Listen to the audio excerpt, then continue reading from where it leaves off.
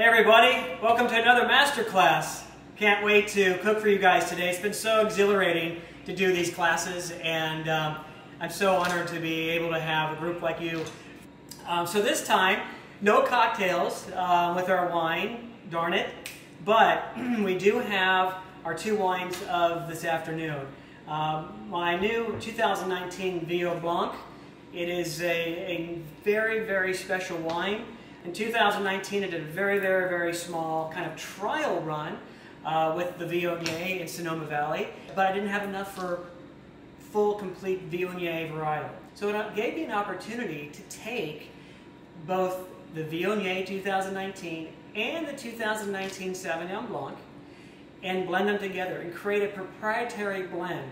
It is quite spectacular. So go ahead and open up the bottle, take your glass, pour it right in. Cheers. Oh, that's good. So let's start off. Make sure your water is boiling and you have your tablespoon of salt in your water, as well as your teaspoon of baking soda. So with the potatoes, as I said with my description, golf ball size or racquetball size, but not a tennis ball or a baseball. They're just too big and it take a longer period of time to cook. Here's a little trick though, a little hack.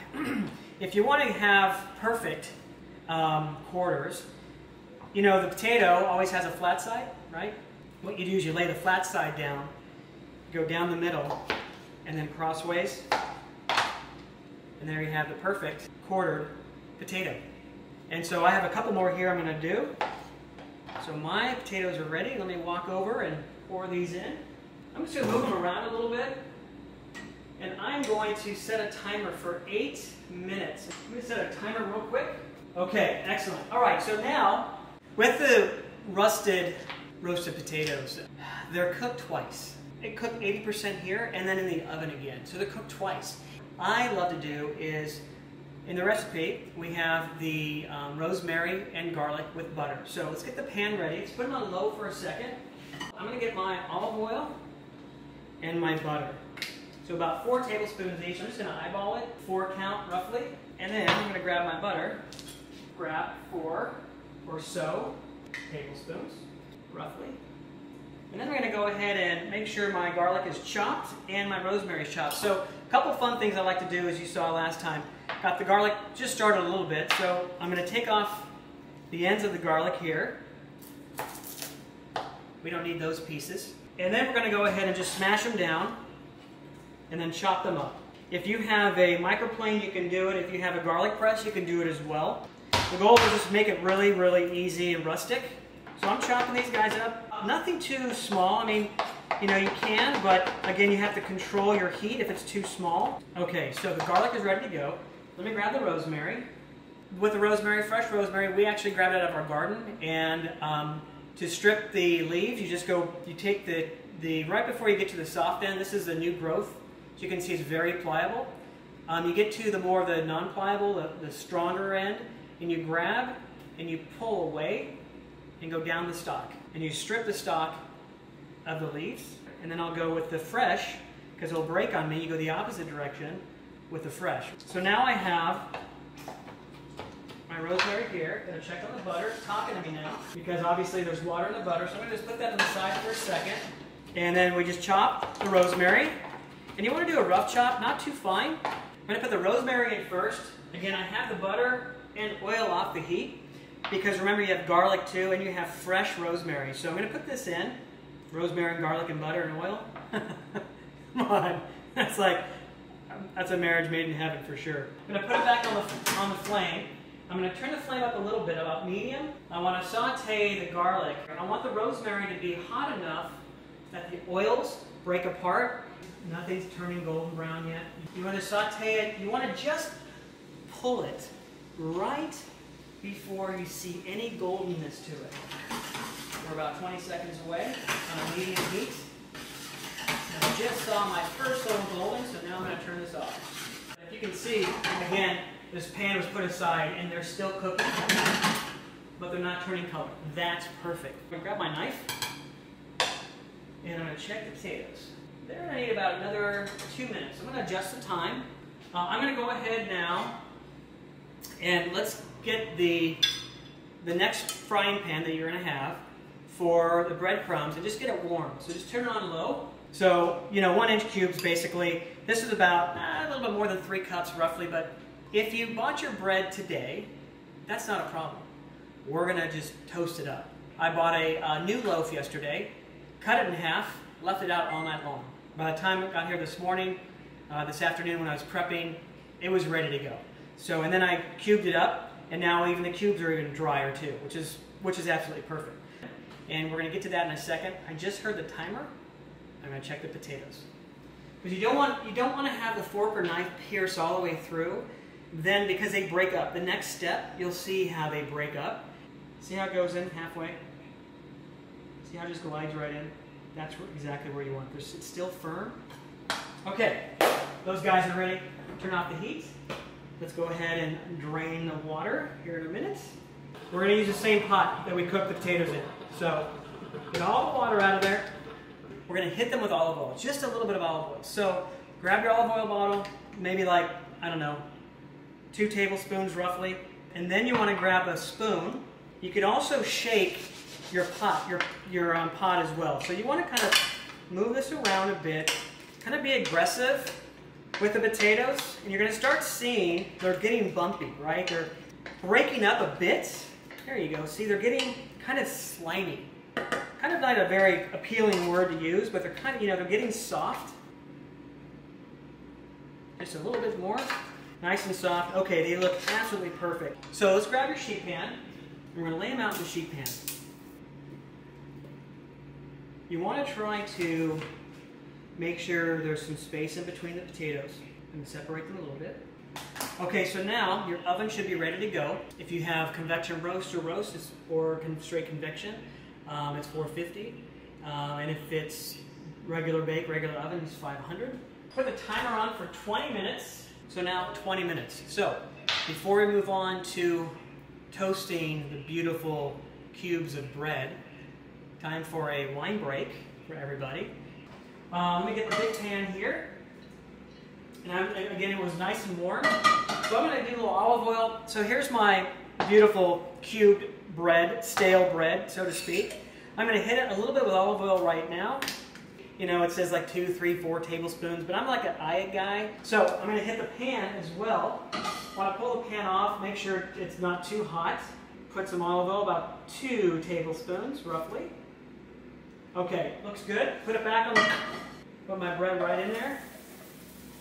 And now I'm going to toast it up. I'm going to hit it with a little bit of salt. I'm going to put it on medium-high, since it's on low. And I want to make sure all my bread is coated with some olive oil, so I'm going to go back to the pan again. Probably another tablespoon or so. Just drizzle over it. And the secret is not to overcook them or cook them too fast. You want to kind of penetrate the cooking process in the bread itself. Now, the older the bread, the harder it is, and the quicker it's going to toast up. I'm going to hit a little bit more salt.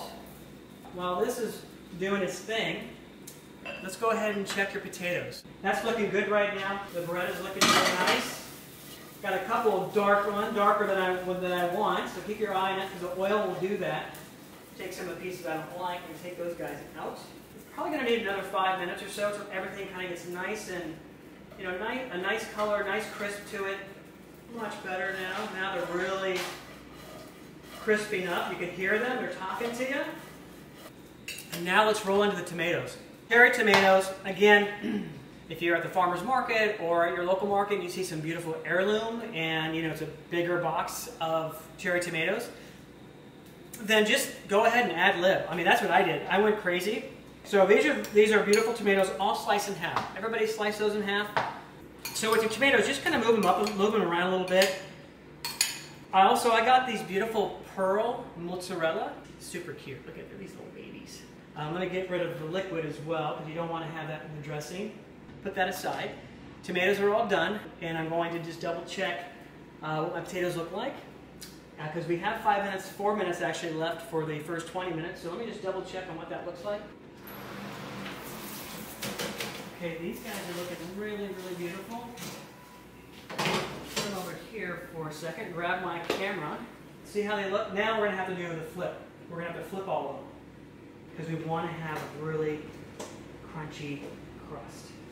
I'm used to the temperature, so you can use a spatula to flip them over. I'm going to put these potatoes back in the oven for about another 5 minutes or so. Now it's for the salad dressing. So that is really one of my favorite parts of this. So I'm going to grab my immersion blender. Get my immersion blender out. Grab your shallot, a shallot. I'm going to use a smaller one. I'm going to finish my white. Cheers. I'm going to check on the toasted crumbs. Oh, yeah. These cubes are ready to go.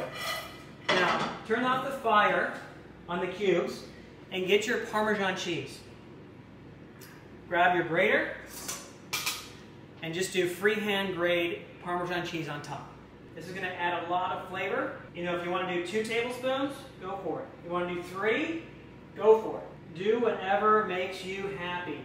Let this melt on there for a second while I grab the 2014 Pinot Noir. Why this Pinot Noir? In 2010, I met a vineyard owner by the name of Bob. I went up to meet him, and I went to see his vineyard of Pinot Noir. And I wanted to do a Central Coast Pinot Noir for my very, very first Pinot. I met a lot of growers, but everything kind of led me back to Bob. Hold on that thought. So, cheese is on the bread. Check out the potatoes. Everybody get to their oven, check out the potatoes. These guys are done. If your potatoes aren't done yet, they're not the color that you see here, that dark brown color, not a big deal. Keep them in there. I'm going to put these guys aside and go back to my story. So, Bob called me and he said, Tim, I have some grapes for you. I'm like, great. So I got 2 tons, 1.5 roughly, that year, 2012. Bottled the wine, sold the wine. It's 2012 vintage. Sold out in about 8 months. A couple regional competitions and scored 98, 96, double gold, gold. For my first Pinot Noir, I was pretty blown away of how beautiful the Central Coast from Bob's Vineyard Pinot came out. Wild strawberry, cranberry, pomegranate, cedar, a little bit of earth. This is from one of the most famous vineyards called Clark Telephone. Yes, Bob owns Clark Telephone Vineyards. I love this Pinot. Bob has now contracted out his vineyard to Camus, and so I can't get the grapes. That's why we did in 2016 in Mendocino County, North Coast, and in 2019 on Caneros, which is turning out to be spectacular, and we're going to bottle that sometime next year. If you have your Pinot, smell that earthy Pinot Noir, that I call it Burgundian funk. People always ask me, what's your favorite wine? For my Pinots, the Vacher Pinot is mind-blowing, but if I didn't have that, I would say this one is my #1 for the Pinot out of the 2 Pinots. Let's go ahead and get that shallot into the measuring cup if you have that. If you don't have an immersion blender, then if you have a little Cuisinart, that's great. If you don't have a Cuisinart, then the best thing I would have to suggest is you take your shallot, you peel your shallot obviously, but you go ahead and press it like a garlic. Scrape all the goodness from that shallot into your little mixing bowl. German mustard, I love this brand. They're not sponsoring us, but I love this brand. Really delicious. My Pyrex, get my teaspoon here, teaspoon or so. Throw my shallots in, absolutely gorgeous. I'm going to eyeball my 3 tablespoons of balsamic, 1, 2, 3. And I'm going to do the same thing with the red wine vinegar. 1, 2, 3, more or less. A little bit of salt. Now let's go with a little olive oil. And we're going to go with roughly 4, 5, or 6. Super easy dressing. Super delicious. So let's go ahead and give this a spin. So you want to make a salad dressing that is acidic, but has some really great layering, good salt to it because of the tomatoes.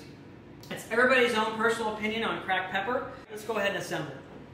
Because the key to the Panzanella salad is to have everything marry itself. We're going to put the wet ingredients on the bottom first, okay? Do a little bit of dressing on the bottom, just a half of it. Put all the tomatoes in. Cracked black pepper. We like quite a bunch here in our household. Now we're going to put in the mozzarella. They go all in. You want to go ahead and do a quick mix. Then you want to go ahead and take your beautiful toasted bread chunks. Everything's in. Take the rest of the dressing, put it on top. You're going to want to mix it. You want to toss it all together and let all the bread absorb the dressing. Okay, so now everything is tossed together beautifully. Now it's onto the chicken. If you have a convection bake or convection roast, 450. If you don't, 500. Make sure it's on the center rack, so that's ready to go. I like to multi-purpose my pan. So this pan here that I use for the breadcrumbs, I'm going to clean this real quick. I'm going to put it on the fire, and we're going to get it to almost a smoking point. So like I said before, you really want a neutral oil, and then you can do a sunflower or a safflower oil, about 3 tablespoons roughly. Turn the burner on medium. Let's go ahead and get our 3 tablespoons. 1, 2, 3. Let's grab our chicken.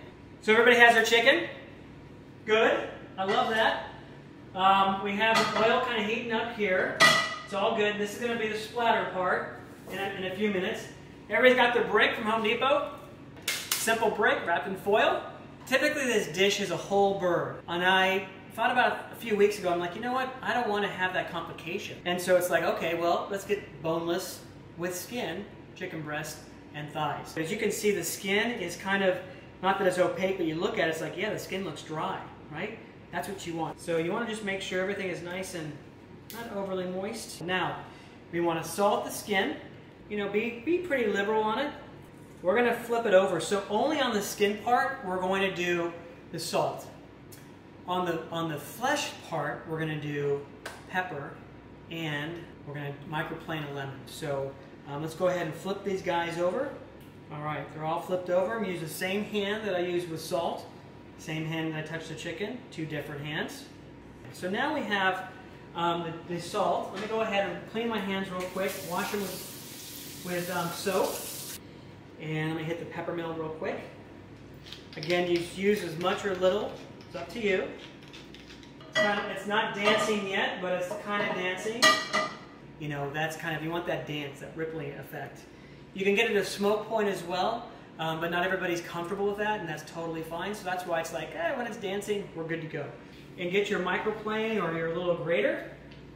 Just hit it, you know, hit everything with a little bit of zest. This lemon's a little soft.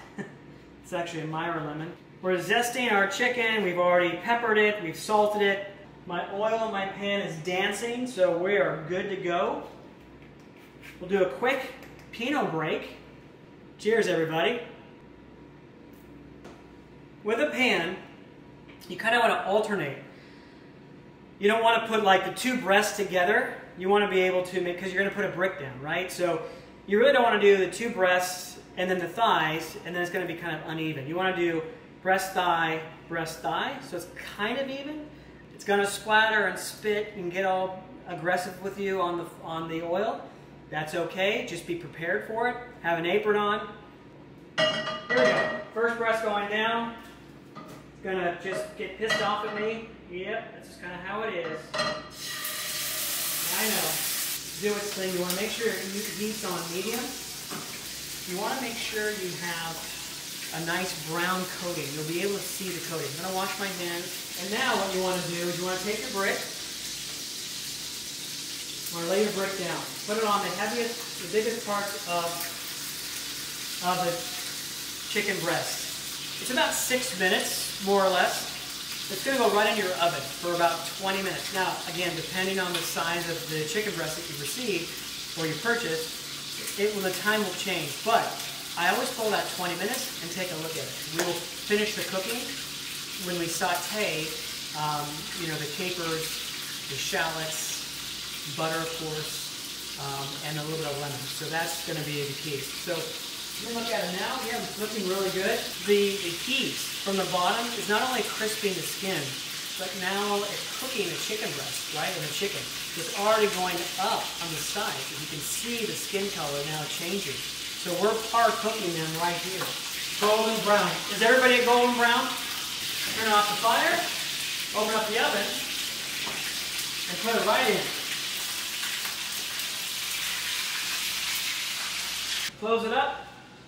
Timer, 20 minutes.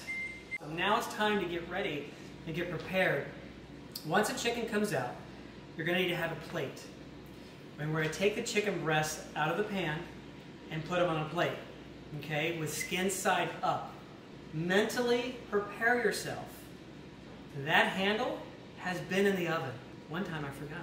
When we take it out in the next 19 minutes, we're going to put the chicken on a plate, skin side up. And we're going to take a look at how the flesh of the chicken looks, right? I've already tossed the Panzanella salad. Let me try the bread.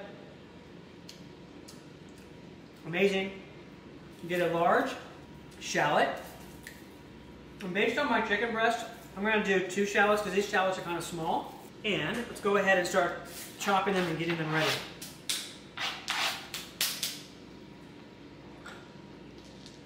All right, here we go. And get a little bowl ready because you're going to want to have that ready to go. Then also grab your capers too. So let's go ahead and get these shallots done. I cut this guy in half and peel the skin. You want to do it kind of a little bit smaller than an onion.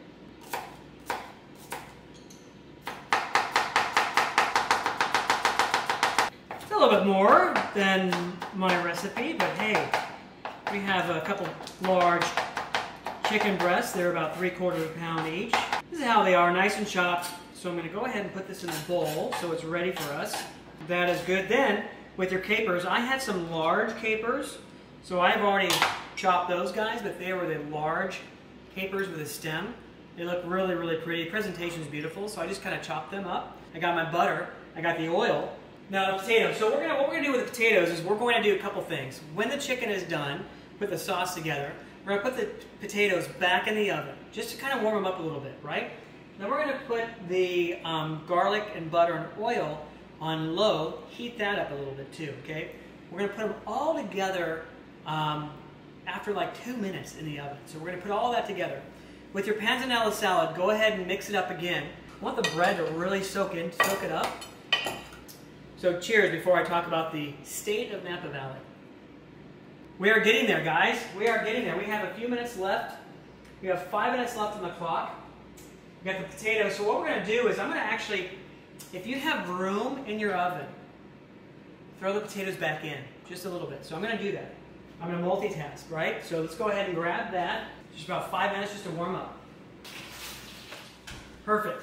And then I'm going to turn on the garlic and rosemary, beautiful melted butter sensation, just to warm that up a little bit as well. This one, get your lemon ready, like about half a lemon. The sauce that we're going to prepare it's going to be quick, really quick. And we're so close, let's go ahead and chiffonade the basil and put it into the Panzanella. So that's done. So what you want to do is you want to grab about 6 or 7 leaves, full leaves, and put them on top of each other. Usually you want to have the largest leaf on top, smaller ones down below. So now I have probably 7 or 8. You want to roll them up like you're rolling a cigarette or something else. And then you want to cut on the bias. You want to cut diagonally, right? I'm talking to me. It's not changing color. I'm going to turn the heat off. That's hot enough now. Chiffonade, nice and smooth, like this. See how beautiful that is? You want to sprinkle it on top, and you want to toss that in. So go ahead and give it a toss. That looks absolutely spectacular. Let me show you here in a minute. The oven is ready to go. I can hear it. 20 minutes is up.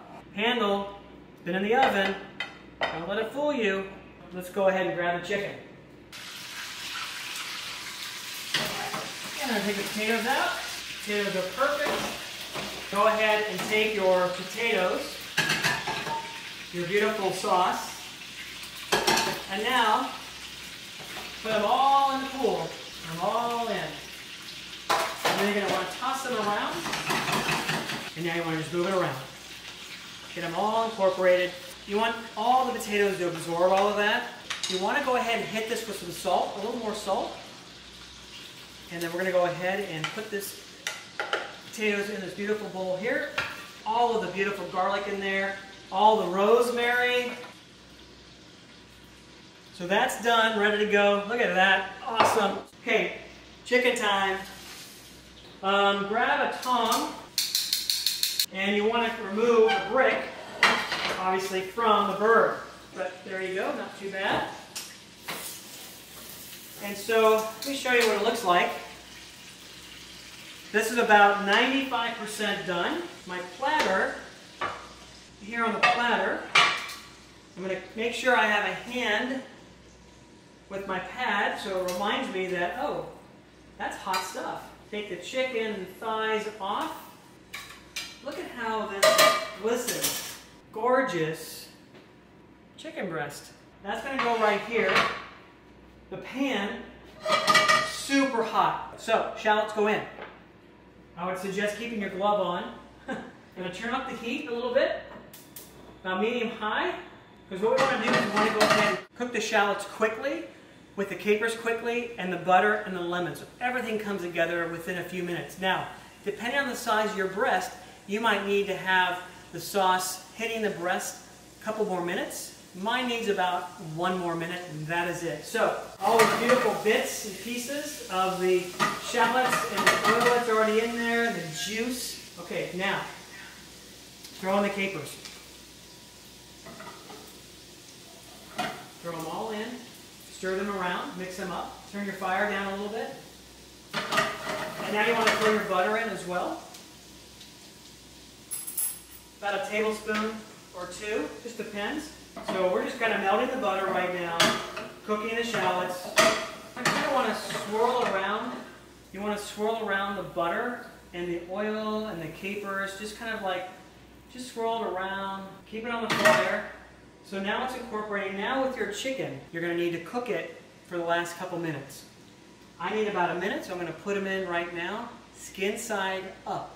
Taking the breasts, put them in there, and literally it's going to be, again, depending on your chicken itself. Then you want to take your lemon, and you want to squeeze the lemon around the edge of the pan to incorporate some acid.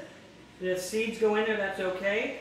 Just go around, but you're not making the whole thing acidic. This is just doing a little bit, a little kiss of acid. This looks really good. It is done. So I'm going to go ahead and plate the chicken again on my plate itself. And what I want to do is I want to put a little bit of the sauce on top, but I want to do around the sides first. So just kind of loosen it up a little bit. Go ahead and pour the sauce around the sides. So now, I'm going to take the remaining chunks and just put a little bit on top. Just a little bit. That, my dearest friends, is my Tuscan roasted chicken under a brick. So, I put this on the side right here.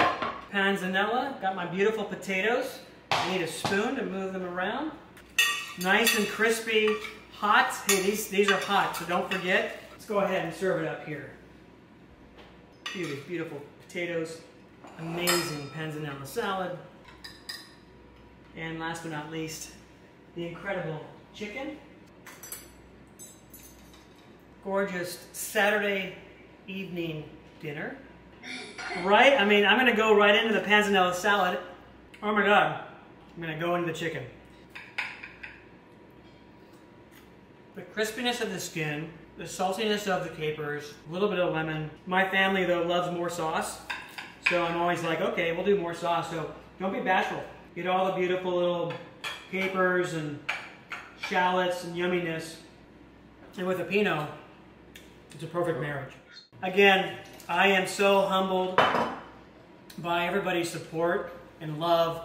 And I love to be able to share with you not only my craft of wine, but also my family recipes and what I do in the kitchen when I'm home. I love everybody. I really, really do. I want to thank you so much for your incredible support and your incredible enthusiasm. And I want to thank you again for everything you've done. Have a wonderful weekend, wonderful dinner tonight. I'll stop talking. Cheers, guys. Cheers.